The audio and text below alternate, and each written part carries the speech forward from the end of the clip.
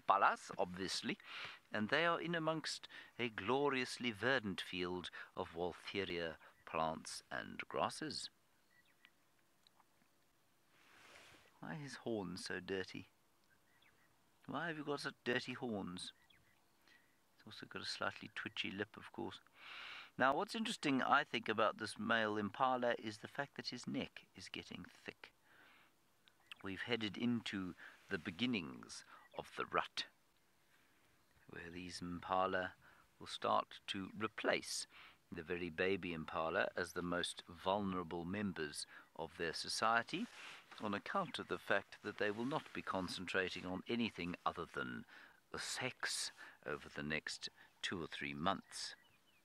And that thickening of the neck is brought about by an increase in testosterone, so much like a gym bunny, or what these days passes off as an athlete would look like after an injection or two of anabolic steroids. That's exactly what's going on here, except this, of course, is not an injection, but an increase in very natural testosterone that results in the neck muscles getting much larger, and that's in order that they can cope with the massive, very traumatic bashing of heads together, which is going to take place fairly soon.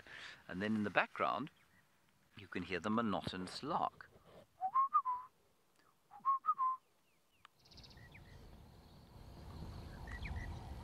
I think it's quite a nice call.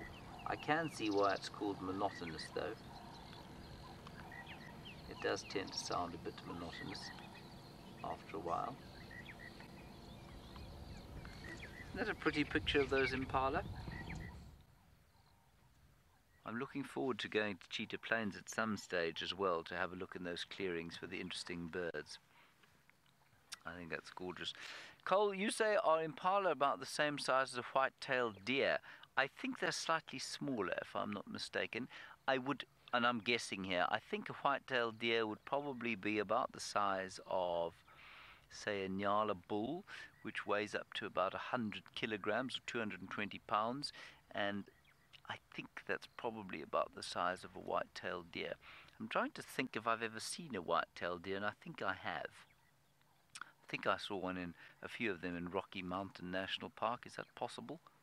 I feel like I should know that. But I think they're just slightly smaller than the white-tailed deer.